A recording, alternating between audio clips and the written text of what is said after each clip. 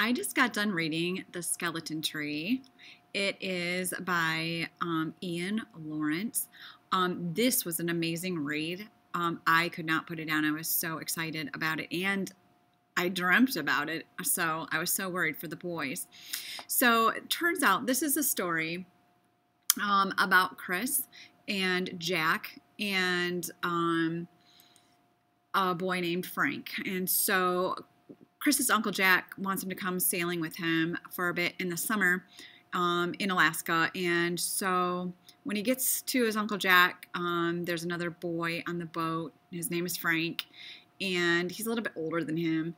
And so they set off sailing. Well, immediately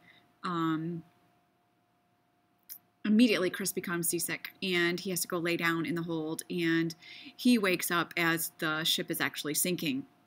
And his Uncle Jack tries to throw him the radio, and he misses, and then the boat goes down. Well, he and Frank, the boy who's a little bit older than him, somehow drag themselves into this little dinghy, and they wash ashore in Alaska.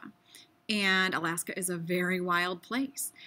So they have to figure out how to survive. And Chris and Frank seem to know each other somehow. There's something familiar about each other, but they're not sure how they're connected. The story kind of connects it. And then Chris makes friends with a raven. And at first it's really scary, but then it's really kind of fun to watch. Well, on his walk they found a little cabin after they wash up on shore, and they're trying to survive until they get saved.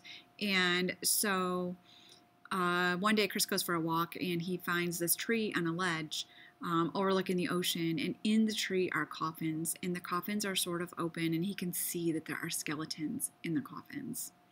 And they have issues with a grizzly bear, they have issues with food and how to get saved. It actually reminded me a little bit about Hatchet, but I really enjoyed this book. It was so page-turning. I was riveted. So it's a relatively great survival story. Great read for a girl, great read for a boy. I enjoyed it. I know you will too.